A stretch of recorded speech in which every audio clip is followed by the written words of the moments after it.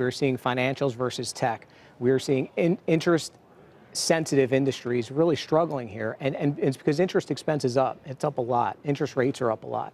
So if you see that, you need to be careful. Shouldn't higher interest rates help financials in theory? It should help financials in general. Will it eventually? I'm not 100% I'm not going to let you answer the question. Go ahead. Here's the way we look at it. We look at interest expense as a potential expense we look from the bottom up. So we see three big costs coming through with these positive trade policies.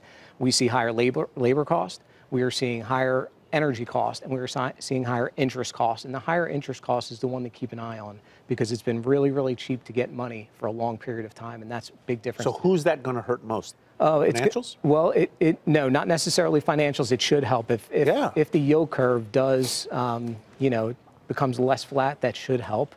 But again, if you look at home builders, for example, the purchasing power of a consumer is down 10% versus the price they could have paid last year for a house because interest rates are higher. So again, that impacts the consumer on that level. And you look at labor costs, and you look at materials costs, and you look at interest costs. Yes. Home builders. Yes. All right, Jamie Cox, jump in here. How worried, if at all, are you that not only are there divergences that are substantial among and between different sectors, but also, as George points out, there are some things that are moving underneath the surface that could ultimately affect profitability? Well, I think that's always the case, but I tend to look at it a little differently.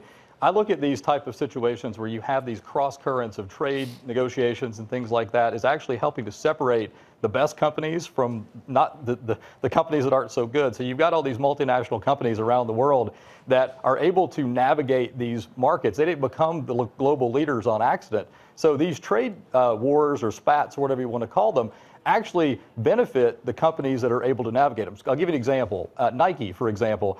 It's a very good company, but they have this multinational flavor, but they have a multi-local type sort of strategy where they will take, for example, in Los Angeles, they actually stock the stores with shoes based on the sales on their online market. So the people in LA who buy the shoes from Nike, you can actually find them in the stores. That's how they do their inventory. Another example is a Swiss-based company that works on financial software for banks.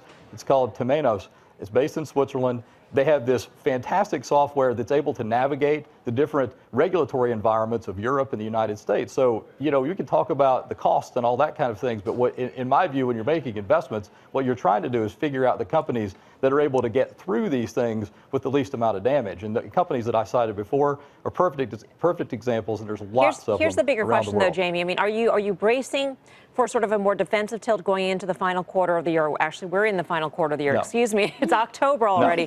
No. Should we be a little bit more defensive? And in that sort of environment, if we do see a pullback in the market, you're not looking for anything more defensive. Because I would say that these stocks would be the first for funds to be pulled out of should the times get a little bit tougher.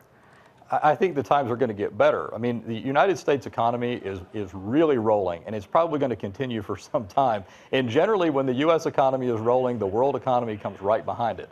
So to sort of jump off the track right now is sort of missing the bigger picture. So I think that people need to be more bullish, not less, because as the global leader, both in consumption and manufacturing and just everything that you can think of, when we rise, everyone else should come along. But it hasn't quite been that way. And I expect that to happen. And so we hear all these cross currents. I believe that more people should get bullish going into the fourth quarter, not more defensive. I think that's the wrong strategy.